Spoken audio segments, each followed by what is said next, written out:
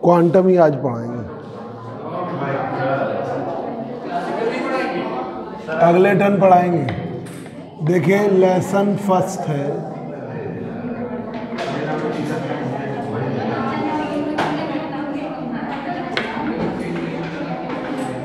Basics of quantum mechanics.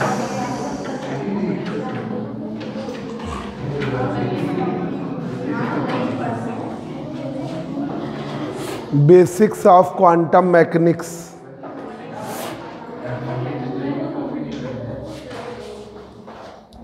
चाचा ने phone किया था, कहा था क्वांटम की नई कॉपी लेके आना।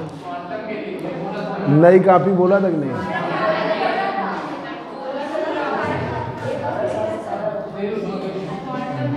Basics of quantum mechanics. तो देखिए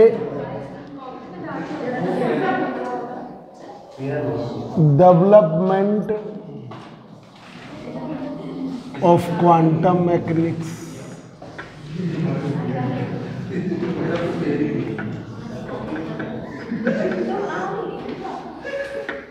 and failure of classical mechanics.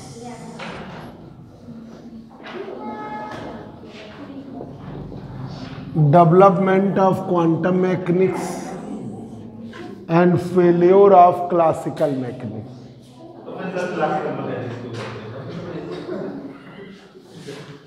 Quantum mechanics का डेवलपमेंट, हाँ क्लासिकल मैकेनिक्स क्यों कहते हैं? जो न्यूटोनियन फिजिक्स पर बेस्ड है उसे क्लासिकल मैकेनिक्स कहते हैं।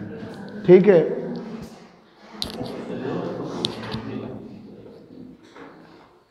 अगले टर्न पढ़ाएंगे उसको, क्लासिकल को। आज दो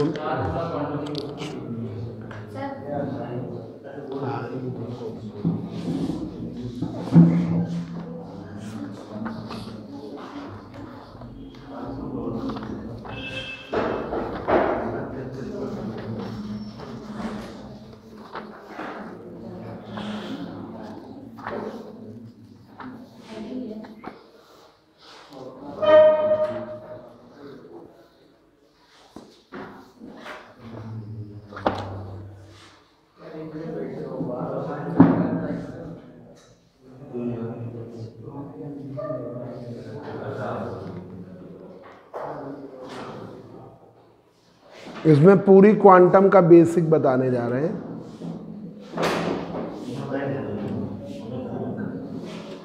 ये दोनों तो बैठ नहीं पा रहे हैं क्लास स्टार्ट।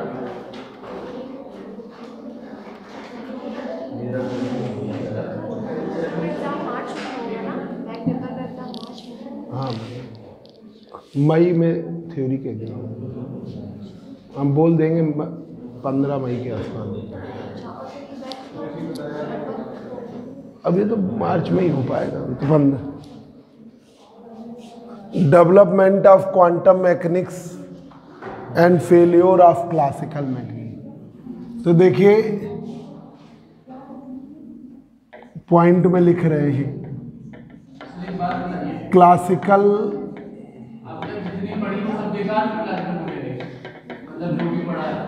किसमें?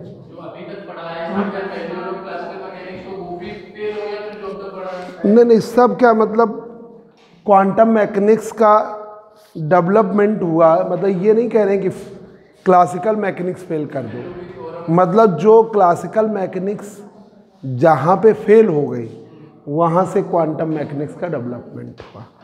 मतलब क्यों क्वांटम मैकेनिक्स आई वो आएगा इसमें। क्लासिकल मैकेनिक्स एक्सप्लेन नहीं कर पा रही थी जिन कॉन्सेप्ट्स को, तो फिर ये आया आपको क्वांटम। वो जो है वो सब गलत नहीं है, पर वो इस कॉन्सेप्ट को एक्सप्लेन करने में सक्सेसफुल नहीं है।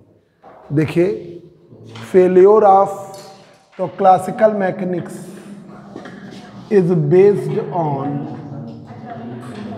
Newton's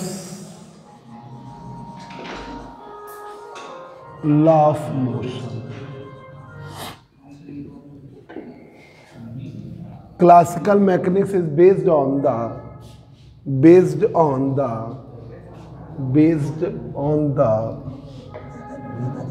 the Newton's law of motion. Classical mechanics is based on the Newton's law of motion. Classical mechanics based है न्यूटन्स लॉ ऑफ मोशन। जानते हो न्यूटन के 3 लॉ हैं, Newton first law, second law और third law. First law में inertia का law of inertia है, second law of force है या law of rate of change of momentum है, थर्ड एक्शन रिएक्शन लॉ है। ठीक है, classical mechanics explain successfully the motion of, बोलो नहीं बच्चों, the motion of large bodies and small bodies moving with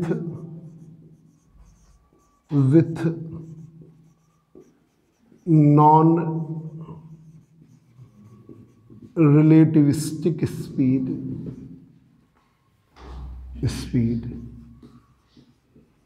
moving with non-relativistic speed. Classical mechanics explains successfully the motion of large bodies and small bodies moving with the non-relativistic speed. Non-relativistic speed, v is very, very smaller than c. v is very, very smaller than c.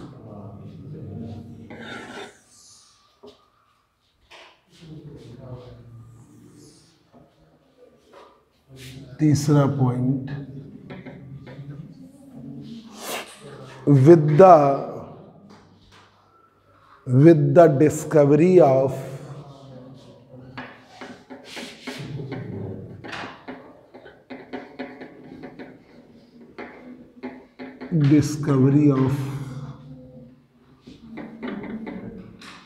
electron, with the discovery of electron की discovery के साथ number of phenomena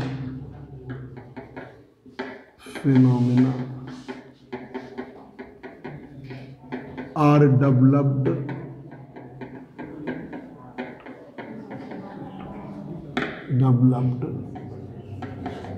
which cannot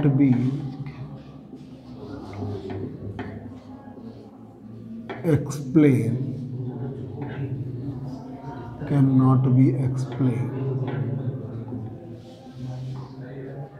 by classical mechanics.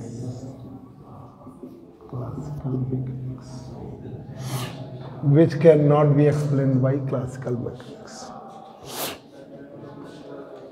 With the discovery of electron, number of phenomena are developed which cannot be explained by classical mechanics. जिन्हें explain नहीं किया जा सकता था classical mechanics. These phenomena are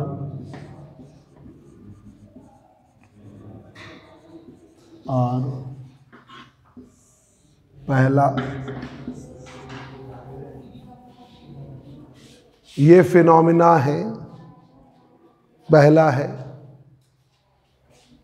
stability of atom,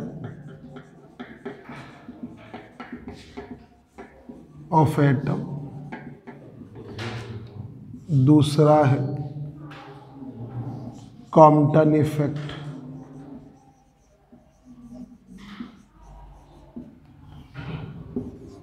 तीसरा है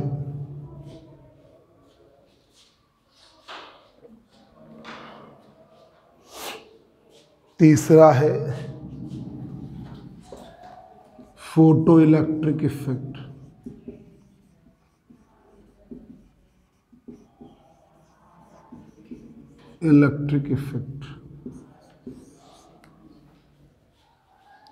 photo electric effect.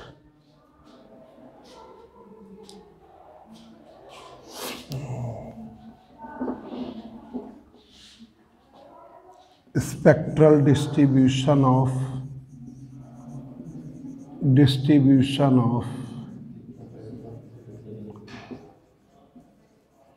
Black body radiation,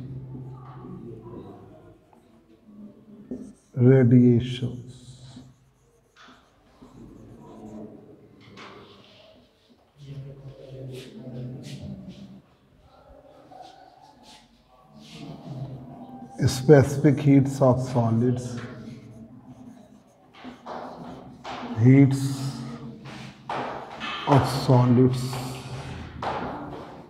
at low temperature.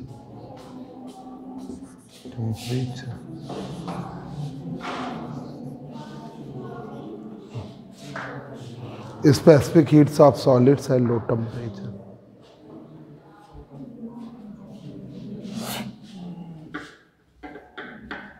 Planck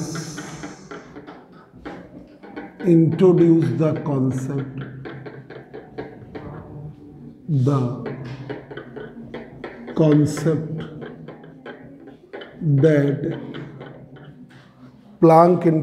the concept that emission or absorption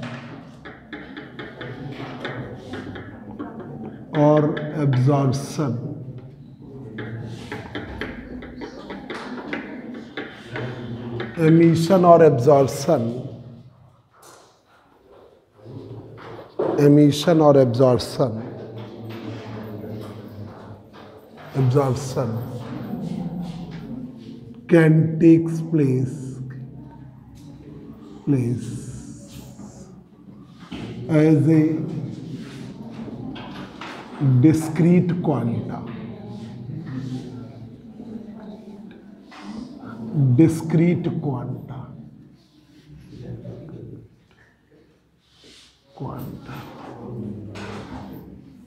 Planck introduced the concept that emission or absorption can takes place, quantum है, can takes place as a discrete quanta or packet of energy,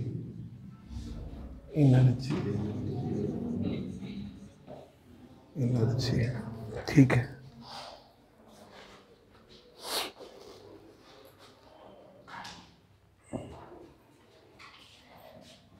By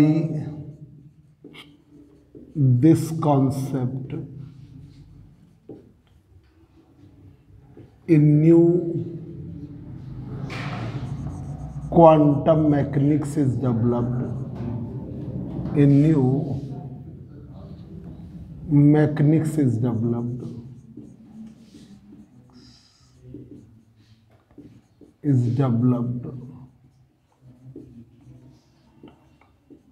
Known as quantum mechanics.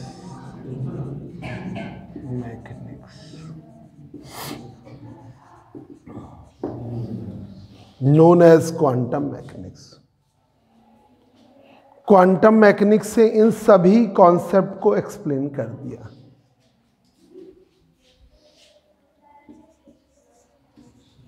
Quantum mechanics explain all three concepts, all concept, all concept, all concept which cannot be not be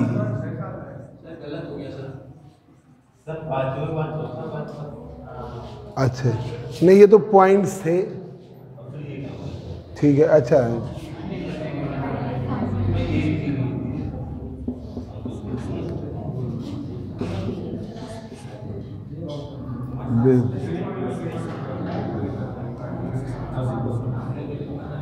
Planck into quantum mechanics explain all concepts which cannot be explained by classical mechanics.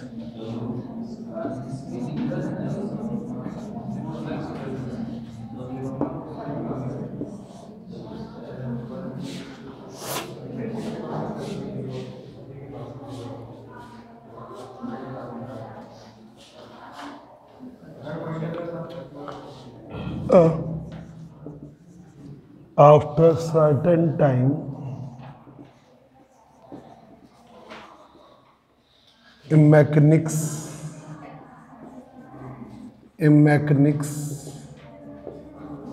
which based on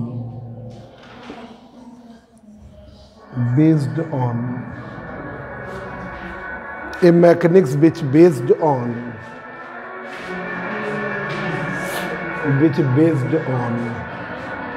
after certain time एक mechanics which based on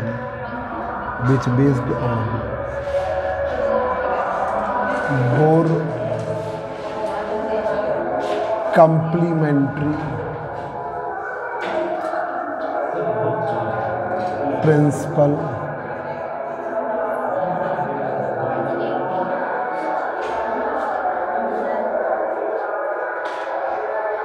Bohr complementary principle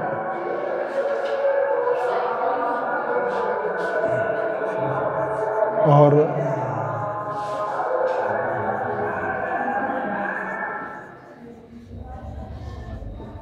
uncertainty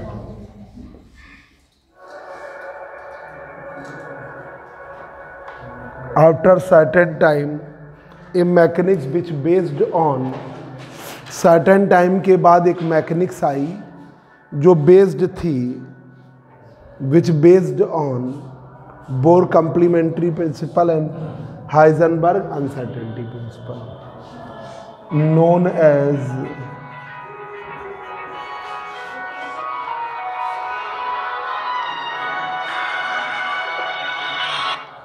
हाँ भाभी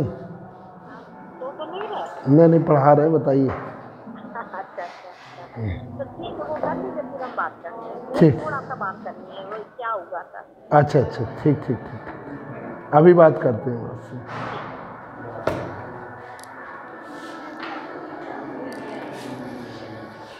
ठीक है after certain time A mechanics which based on bore complementary principal and Heisenberg uncertainty principle known as new quantum mechanics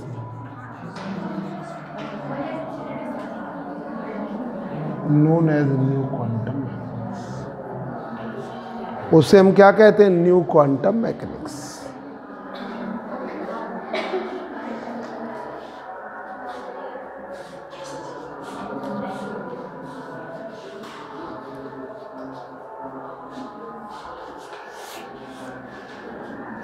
इसमें पूरा basic है चीज़ें पढ़ा देंगे जो तुम लोगों ने बीएससी में पढ़ी थी किसी ने पढ़ी है किसी ने नहीं पढ़ी है क्योंकि टीचर कई बार इधर से भी दे देते हैं बुजुर्ग टीचरों के साथ यही है वो सिलेबस नहीं देखते जो हट गया है वो दे देते हैं अब वो बिल्कुल छोड़ देने में बड़ी आफत है जैसे पिछले साल 4th पेपर में हमने कहा बच्चे भी कहने लगे कि सर सिर्फ सिलेबस वाला पढ़ाया तो ओल्ड सिलेबस से 3-4 क्वेश्चन तो आपको बिल्कुल सिलेबस के बाउंड नहीं रह के जा सकते जल्दी आओ तो, क्योंकि जो बुजुर्ग टीचर हैं वो अपने हिसाब से चलते हैं, उनके दिमाग में जो है इम्पोर्टेंट वही आएगा। तो इसलिए आपको जैसे हाइजेनबर्ग अनसर्टेनिटी प्रिंसिपल है, जमाने से इम्पोर्टेंट है, तो वो दे देंगे कोई ना कोई क्वेश्चन। तो वो एकदम से कहाँ याद रहता है, 3 साल पहले वाला बच्चा कहाँ कर पाएगा। है तो बहुत इम्पोर्टेंट, तुम कहोगे हमें आता तो है, हमने पढ़ा हुआ है, पर कर नहीं पा रहे हैं। तो ये उस तरीके के क्वेश्चन का हम लेसन बना देते हैं।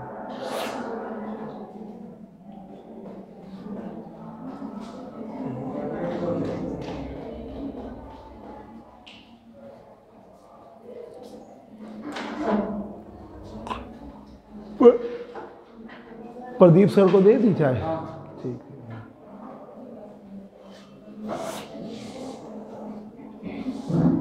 अब देखिए, देख लीजिए यहाँ पर, ये है एक बेसिक क्वेश्चन है, development of quantum mechanics and failure of classical mechanics. जो ऑपरेटर वाला है वो सेकंड लेसन से पढ़ाएंगे हम। ये पहले लेसन में पूरा बेसिक जो बीएससी में पढ़ा हुआ है, अब किसी ने पढ़ा है किसी में नहीं पढ़ा है, ठीक है। जो सिलेबस में हट भी गया है वो इम्पॉर्टेंट है, तो वो इधर हम पढ़ा देते हैं। देखिए, classical mechanics is based on the Newton's law of motion. Classical mechanics किस पर बेस्ड है? Newton's law of motion. Newton's law of motion में आपने क्या पढ़ा कि चाहे छोटी बॉडी हो चाहे बड़ी बॉडी हो, नॉन रिलेटिविस्टिक स्पीड से मूव कर रही, उन्हें आपने एक्सप्लेन किया है। Classical mechanics explain successfully the motion of large bodies and small bodies moving with a non relativistic speed, v is very very smaller than c, ठीक है। मतलब जैसे कैपलर लॉ लगाया प्लेनेटरी मोशन में, तो वो रिलेटिविस्टिक स्पीड नहीं है, वो लाइट की वेलोसिटी के आसपास नहीं जा रही है, वो बहुत कम है। प्लैनेट्स जो हैं, जितने भी प्लैनेट्स हैं, वो ज़्यादा 3 × 10⁴ मीटर पर सेकेंड से मूव कर रहे हैं, और लाइट की वेलोसिटी क्या है? 3 × 10। मैं उसके ऑर्डर में तो आए 10⁸ के ऑर्डर में, भले वो 3 की जगह 1.5 हो, 1 हो, कुछ भी हो। अब with the discovery of electron, electron की डिस्कवरी के साथ number of phenomena are develop, बहुत सारे फिनोमिना डेवलप हो गए, which can not be explained by classical mechanics. क्या? Stability of atom, Compton effect, photo electric effect, spectral distribution of black body radiation, specific heats of solids at low temperature. Planck introduce the concept that, Planck ने introduce किया है एक concept को, that emission और absorption, emission होगा या absorption होगा, can takes place as a discrete quanta और पैकेट ऑफ एनर्जी। एक डिस्क्रीट क्वांटा या पैकेट ऑफ एनर्जी के फॉर्म में एनर्जी एब्जॉर्ब होगी या एमिट होगी, ठीक है। By this concept a new mechanics is developed. इस कॉन्सेप्ट से एक नई मैकेनिक्स डेवलप हुई जिसे हम कहते थे क्वांटम मैकेनिक्स। क्वांटम मैकेनिक्स ने इन सभी कॉन्सेप्ट्स को एक्सप्लेन किया है। Quantum mechanics explain all concept which can not be explained by classical. जो क्लासिकल मैकेनिक्स से एक्सप्लेन नहीं किए जा सकते उन सबको एक्सप्लेन किया है, ठीक है। After certain time A mechanics which based on bore complementary principal and Heisenberg uncertainty principle known as new quantum mechanics. कुछ समय बाद एक नई मैकेनिक्स भी आई जो इन पर बेस्ड थी, तो उसे हम क्या कहते थे? उसे हम कहते थे न्यू क्वांटम मैकेनिक्स। अब आइए बच्चों,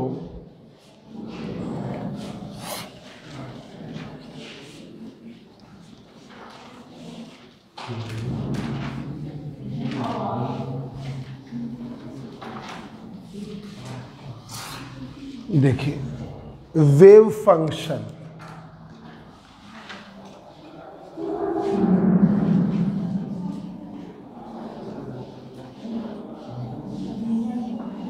वेव फंक्शन वो एक लिस्ट बना लो अनसॉल्व्ड से, जो क्वेश्चंस बीएससी से रिलेटेड क्वेश्चन आए, ठीक है, वो बना लेना। तो वो सब हम इसमें करा देंगे। जैसे कभी आया हो डी ब्रॉगली, ठीक है, हाइजनबर्ग तो आया ही है, वो तो बहुत बार पढ़ाना ही है। ग्रुप वेलोसिटी, फेज वेलोसिटी आया हो तो वो सब लिख लाना, ठीक है, वो फटाफट बताते हैं। देखिए, एक पार्टिकल है जिसका मास m है, h न्यू एनर्जी लेकर मूव कर रहा है, पार्टिकल वेलोसिटी v है,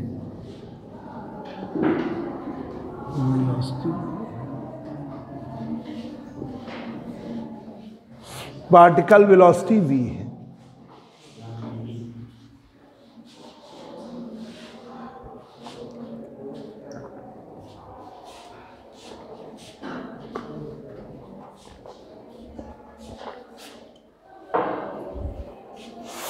A particle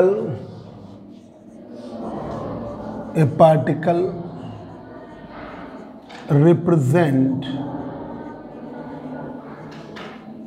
both particle and wave nature. Wave nature एक पार्टिकल है जो प्रदर्शित करता है दोनों नेचर को, पार्टिकल नेचर को और वेव नेचर को। ए particle represent both particle and wave nature. Then we consider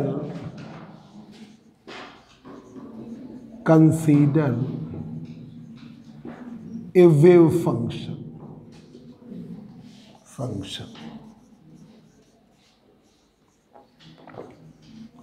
which give the all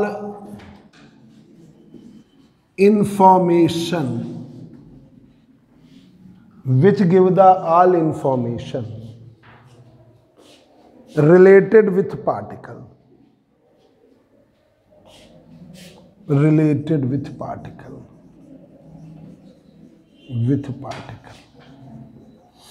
जो कि सभी इंफॉर्मेशन देता है पार्टिकल से रिलेटेड, ठीक है। तो वेव फंक्शन साई बराबर साई नॉट, या हम ऐसे दिखाते हैं साई आर कॉमा टी,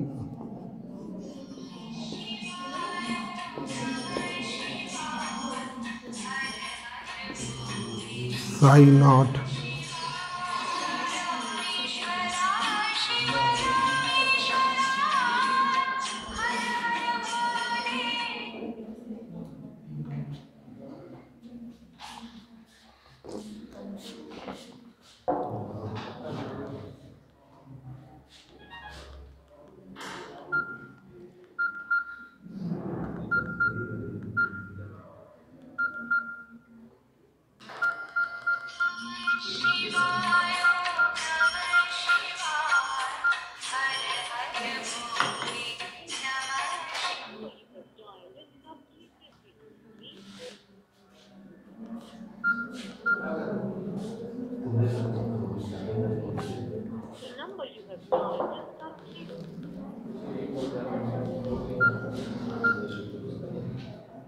या हम ऐसे दिखाते हैं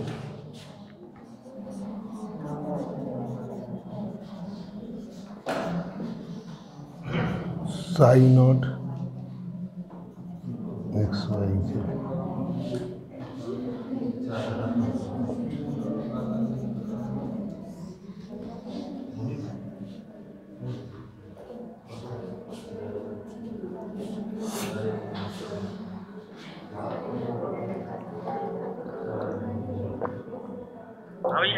हाँ बोलो।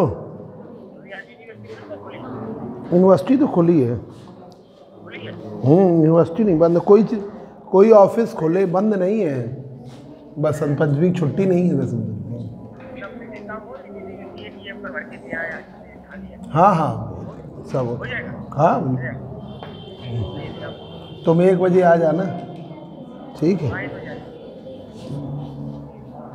ठीक। तो ये साई बराबर साई नॉट e की power minus I omega T, psi R comma T, Sai not is the function of are e की पावर माइनस आई ओमेगा टी। ऐसे भी दिखाया जाता है Sai x Y Z, Sai not x Y Z e की पावर। साइन है वो तो आर और टी का फंक्शन है, साइन नॉट है वो टी का फंक्शन है कि नहीं है? किसका? Sign not. साई नॉट सिर्फ आर का फंक्शन है, और वो जो टी के लिए है वो एक्सपोनेंशियल टर्म, तभी तो अब सेपरेट कर दिया ना कि अब वो सिर्फ आर का फंक्शन हो गया और ये, तो ये क्या हो गया? एम्पलीट्यूड हो गया वेव फंक्शन। तो लिख दीजिए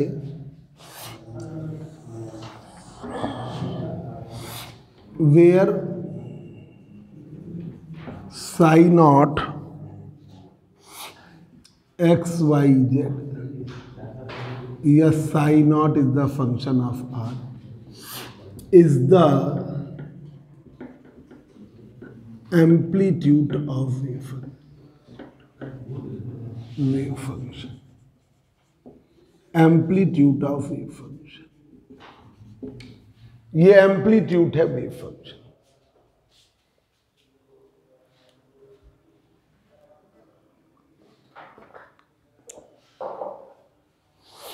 अब यहां पर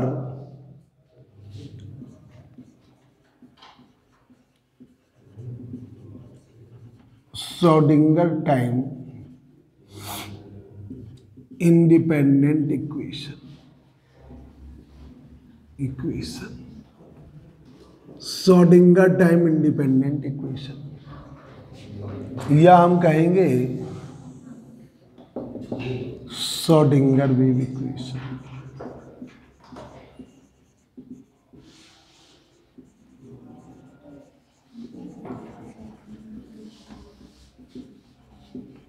श्रोडिंगर टाइम इंडिपेंडेंट इक्वेशन या Schrodinger wave equation.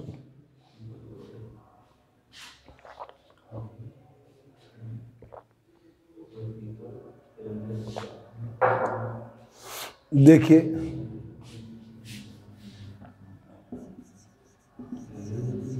Differential equation of wave motion,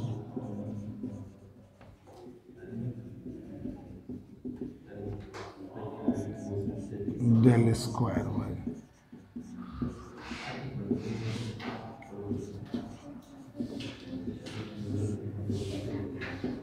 ये वेव मोशन की डिफरेंशियल इक्वेशन है, differential equation of wave motion. y के प्लेस पर v टेकन,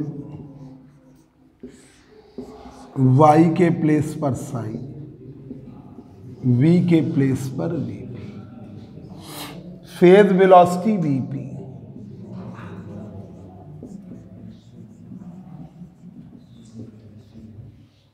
y के प्लेस पर साई और v के प्लेस पर vp। तो ये हो गया del square Sai 1/vp square,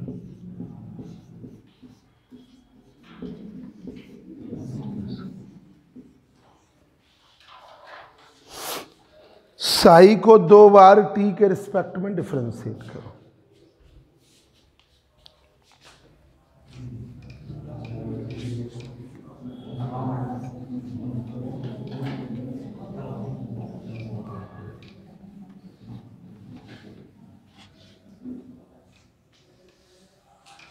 Sai को 2 बार टी के रिस्पेक्ट में, ठीक है। वेव फंक्शन साई बराबर साई नॉट ए की पावर माइनस, इससे आप 2 बार टी के रिस्पेक्ट में। जब कोई पार्टिकल नेचर के साथ साथ वेव नेचर दिखाता है तो उसके लिए हम वेव फंक्शन लेते हैं। अब देखिए डेवर psi upon डेवर T, Sai not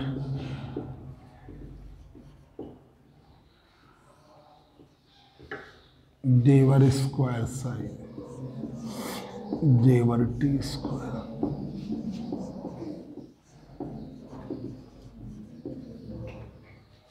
ठीक है, इसका किया तो आई ओमेगा है,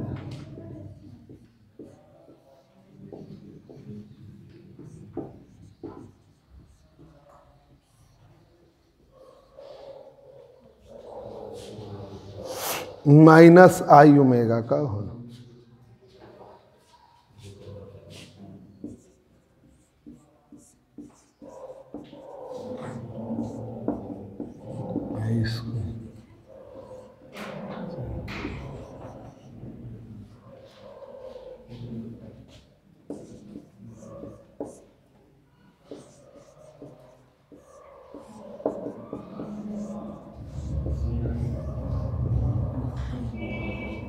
डेवर square psi upon डेवर T square की value minus omega square Sai. इस 6 को आप रख दीजिए सेकेंड में।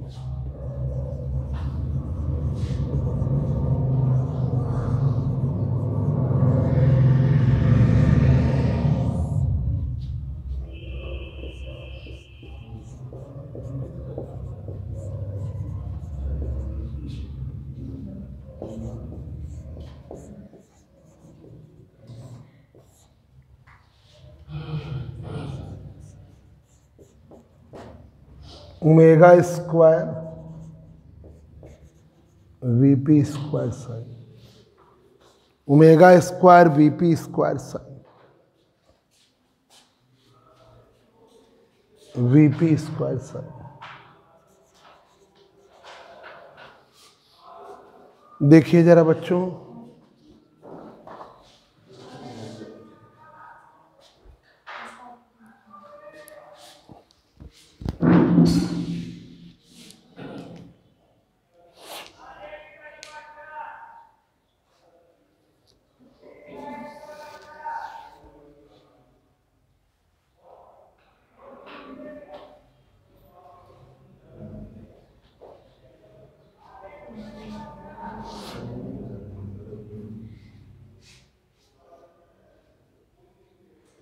देखिए जरा बच्चों इधर वेव फंक्शन देखो, इधर पार्टिकल है जिसका मास m है, वेव h न्यू एनर्जी लेकर मूव कर रहा है, तो मास की वजह से पार्टिकल नेचर है, पार्टिकल नेचर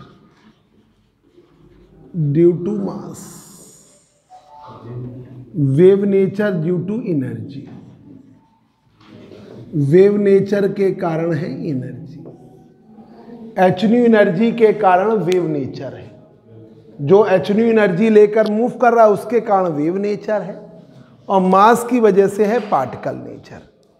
तो देखिए ए particle represent both particle and wave nature, एक पार्टिकल रिप्रेजेंट कर रहा है दोनों नेचर को, पार्टिकल नेचर को वेव नेचर को भी। Then we consider a wave function, तो हम कंसीडर करते हैं वेव फंक्शन, तो हम उसके लिए वेव फंक्शन कंसीडर करते हैं which give the all information related with particle, particle से रिलेटेड जो भी चाहिए बस इसी से मिलता है।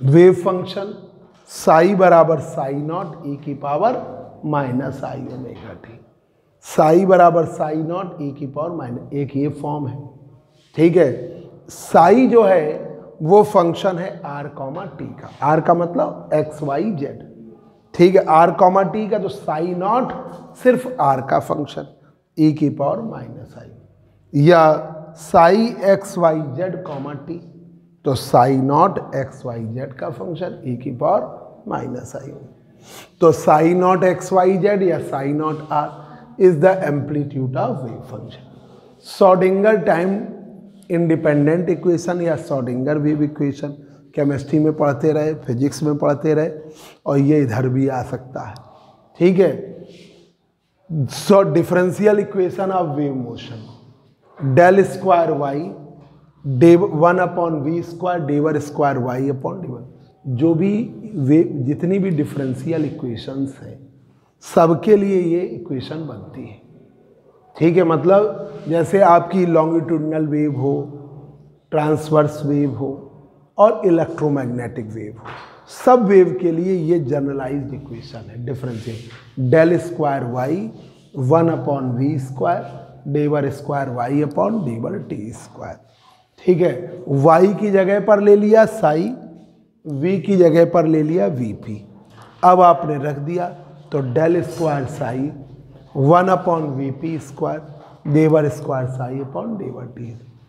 साई बराबर साई नॉट e की पावर माइनस आई ओमेगा टी, तो डेवर psi upon डेवर T, Sai not e की पावर माइनस आई ओमेगा टी, फिर पावर का करेंगे माइनस आई ओमेगा, तो ये आ गया माइनस आई ओमेगा, फिर दोबारा कर दिया अब माइनस आई ओमेगा का होल स्क्वायर, तो डेवर square psi upon डेवर T square, आई स्क्वायर ओमेगा स्क्वायर साई, आई स्क्वायर की वैल्यू -1, तो -1 ओमेगा स्क्वायर साई।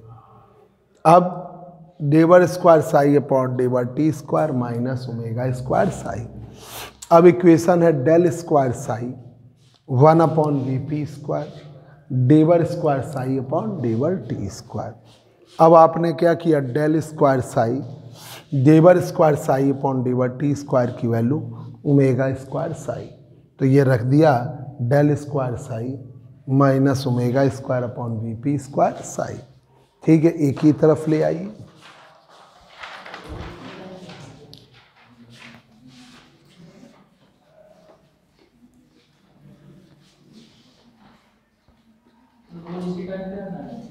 हाँ, अब शुरू करेंगे ना, क्योंकि पूरा सिलेबस टाइम से कराना है और आपको पेपर भी 15 अप्रैल तक मैक्सिमम कोर्स ख़त्म करा देना है, तक कोर्स ख़त्म करा देना है।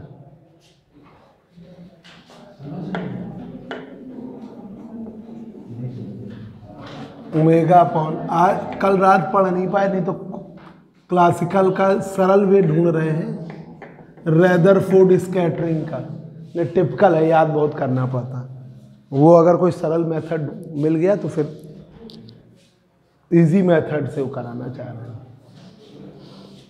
नहीं तो कोई मिलता है फिर वही टिपिकल मेथड है, याद करना पड़ेगा उसमें। Del square Sai omega upon VP का स्क्वायर साई बराबर जी, ओमेगा अपॉन वीपी का स्क्वायर साई बराबर 0। अब देखिए एंगुलर वेलोसिटी ओमेगा का मान 2 पाई न्यू, ओमेगा का मान 2 पाई न्यू है, ओमेगा का मान 2 पाई न्यू। फेज वेलोसिटी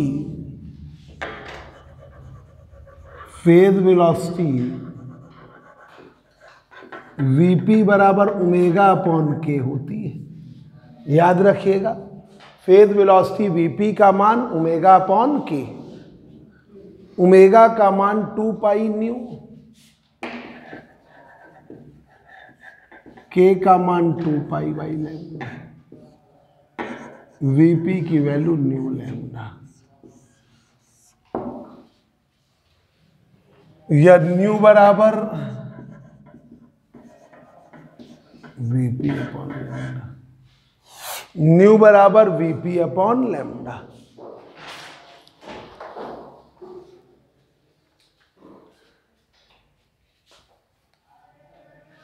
अब ये रख दीजिए,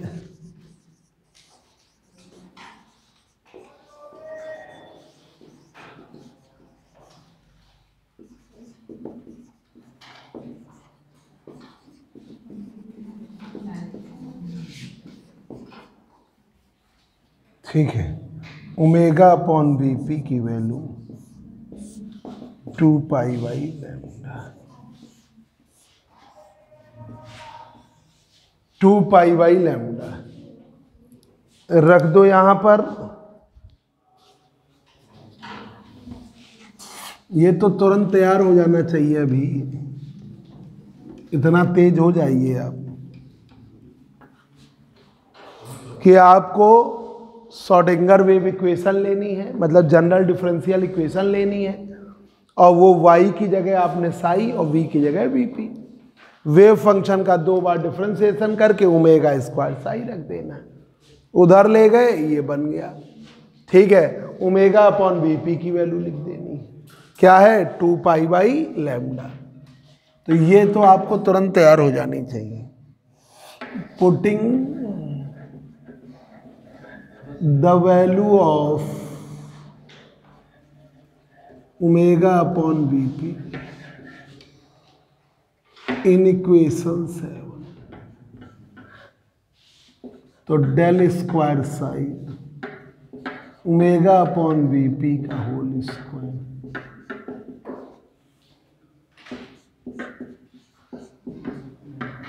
4 pi square lambda square.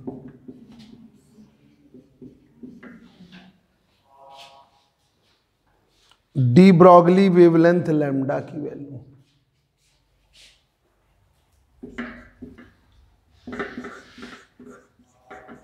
De Broglie's wavelength lambda की value H upon N V.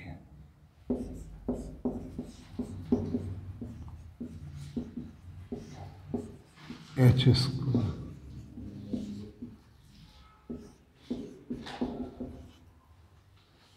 ठीक है, एच के नीचे 2 पाई कर दीजिए,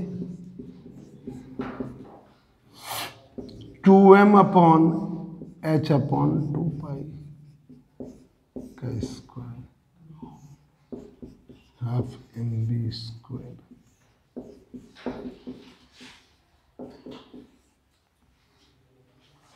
एच अपॉन 2 पाई को क्या लेते हैं, H cut.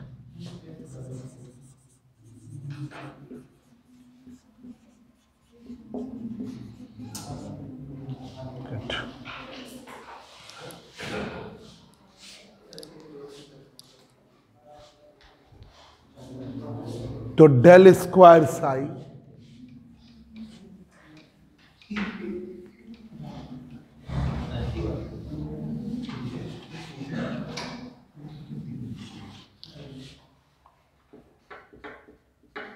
Del square Sai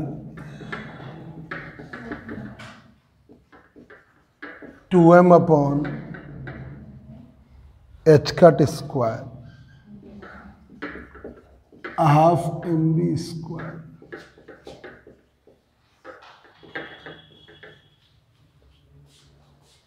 H cut की value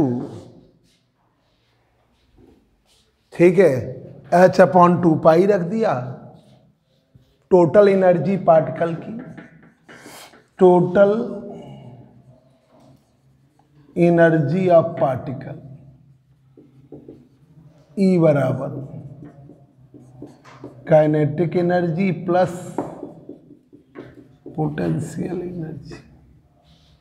total energy kinetic energy plus potential energy, kinetic energy plus potential. तो ई बराबर काइनेटिक एनर्जी की वैल्यू है हाफ एम बी, तो हाफ एम बी स्क्वायर बराबर ई माइनस बी। इसको आप use कर लीजिए।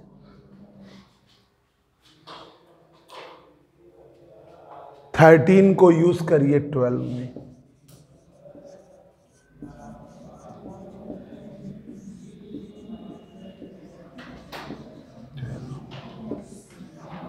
तो del square Sai 2m upon H cut square half M B square, तो del square Sai 2m upon H cut square E minus B into Sai बराबर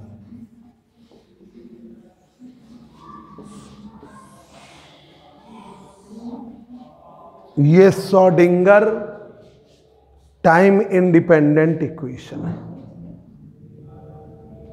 ठीक है, in three-dimensional form. This is the Schrödinger time-independent equation. This is the Schrödinger time independent equation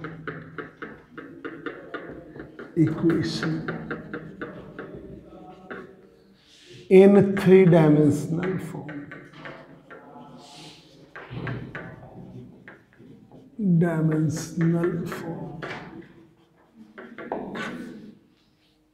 one dimensional के लिए x axis ही ले लीजिए.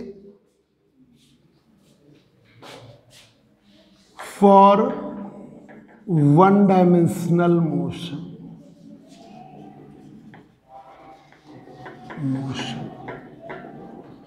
One dimensional motion के लिए आप D square psi upon D x square लीजिए. 2m upon H cut square E minus B into Sai बराबर है. फ्री पार्टिकल के लिए जब भी कोई बात आ जाए तो v 0 होता है. फॉर फ्री पार्टिकल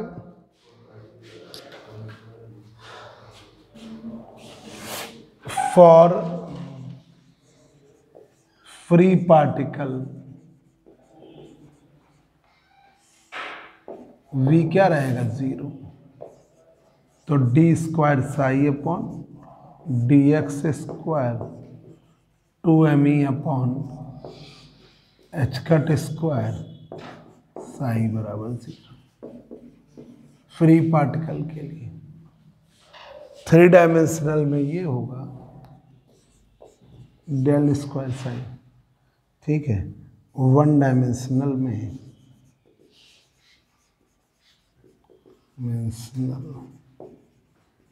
मोशन में D square psi upon D x square 2m upon H cut square E minus we into Sai ई.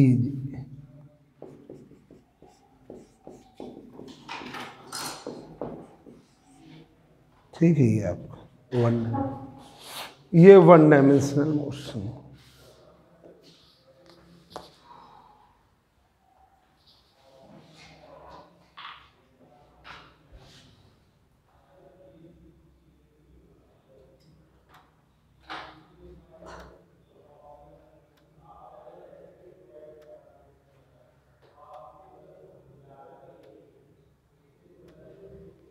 ये आपका